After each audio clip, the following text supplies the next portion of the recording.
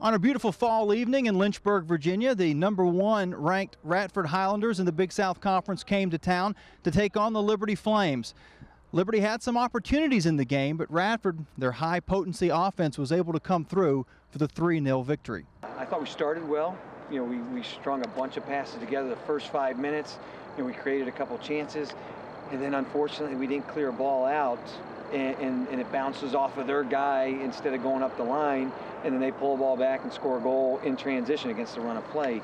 So that was very disappointing, and then ultimately we started the second half well again, and we didn't clear a ball out where we had possession of it. We couldn't secure it. It bounces off a guy, and then Jeremy makes the save, but we don't follow up properly.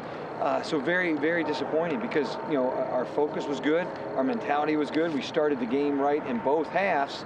It's just that unfortunately we made a couple mental mistakes, which turned into goals for them, and they're very opportunistic. I mean, they're a good team. Our guys just showed. We played with Coastal the other day. We're one mistake away from winning that game, and then tonight we start right against another top 25 team.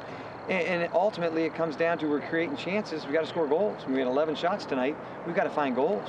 And we told our team defense has been off the charts all year. We're only giving up an average of 1 goal a game. Ultimately, we've got to take some pressure off of him by scoring some timely goals. And right now, the ball's just not going in the net for us. We're creating chances. I mean, tonight, I thought we had 3 or 4 good looks. Ultimately, they blocked a couple shots, cleared a couple balls off the line, and that's where the difference of the game, where if you can get one of those, it puts them under a little bit of pressure. So very disappointing result, because our effort was good, our energy was good, just the execution's got to be better. Well, you can't feel sorry for yourself, because you got to go to Asheville, and Asheville at home beat Coastal a week ago. So now we're going into a place where they've got a tough environment. They play very well at home, and our guys can't feel sorry for themselves. They've got to say, okay, let's learn from this. Let's get better.